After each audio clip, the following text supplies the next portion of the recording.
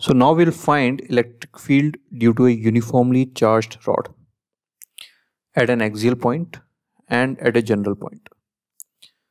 So for an axial point, let's say we have a limited rod, finite rod of length L,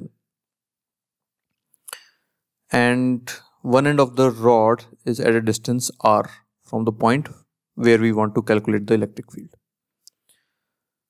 So we'll take a small element dq at a distance x from P.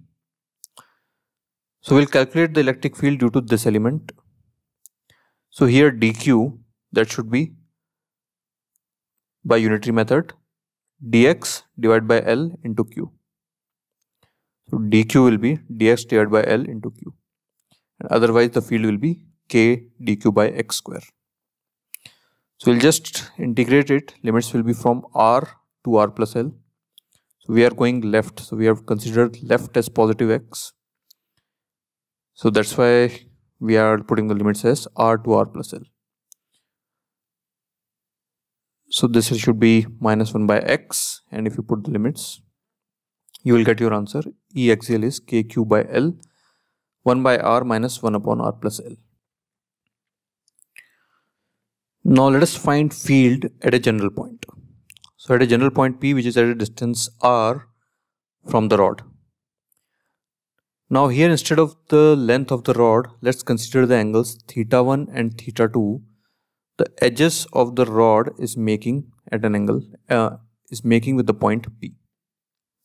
So here we considered length, but here we will consider angle. So this point is making theta 1 from here and theta 2 here. So to calculate the field, again we'll take a small element here at a distance x dx width, and due to this element, small electric field will be dE. So we will break this d into two components. So one is dE perpendicular, because this is perpendicular to the rod, and one let it be dE parallel to the rod. So we'll find each of them individually. So let's start with E parallel. So dE parallel should be dE sine theta. We put the value of dE, that should be k dq by square of this distance, which is x square plus r square, times sine theta, which is x upon root of x square plus r square. So if you substitute x as r tan theta and integrate, so I'm not doing the integration here. If you do this substitution, it's a simple one. You will get E parallel is k lambda by r sine theta d theta. Now limits of theta, so we are considering this theta as positive. So limits will be minus theta 1 to plus theta 2, which gives our answer. Now let's find dE perpendicular. So that should be dE cos theta. dE is again same, k lambda dx by x square plus r square. Cos theta will be r upon root of x square plus r square. So again we will do the same substitution, x equal to r tan theta, and this time we will get cos theta inside. So limits will be same, minus theta 1 to plus theta 2, and we will get our answer k lambda by r sine theta 2 plus sine theta 1. Now let's take two special cases for a infinite wire. So the values of theta 1 and theta 2 for infinite will be 90 degrees.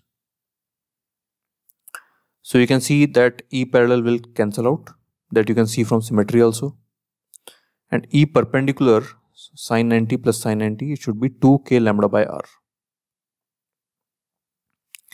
Now for a semi-infinite wire, at the edge, at a point P, which is at a distance which is perpendicular to the edge of that infinite wire.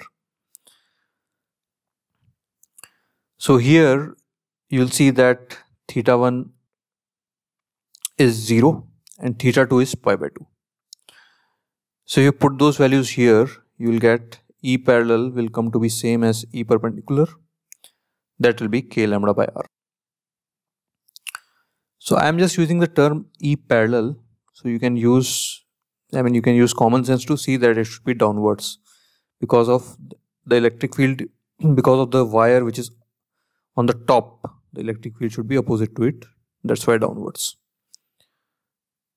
So yeah, this is the whole analysis of electric field due to a uniformly charged rod.